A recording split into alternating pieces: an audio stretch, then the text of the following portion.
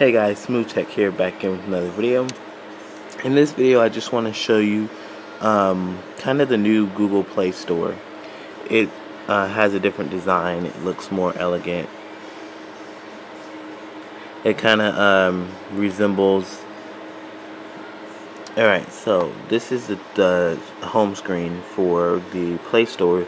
So you have apps, games, movies, TVs, music, books, and magazines. If you scroll down, it has free comic book day, recommendations, movies, big books, a bunch of different stuff. It looks really cool. Kind of takes the look of the Google Now, which looks alright. So let's say we type in music.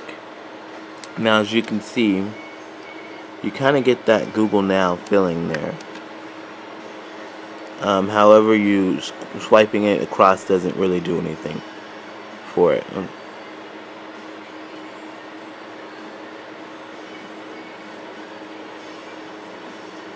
But what you can do is you can tap on the side and you have your options to renting it, and just like you would do in Google Play Store.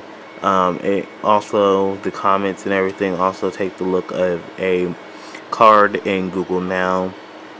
To me, the design is really nice. The only thing that I don't like about the new Google Play Store is actually that's an update there, because it was green yesterday around here, which was I didn't like. That was very bright green and it was very hard to see.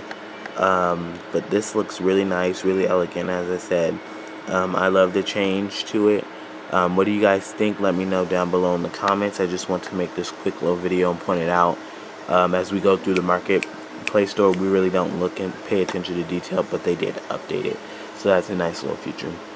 Once again, this is Smoothtech. Hope to see you in the next video. Bye bye.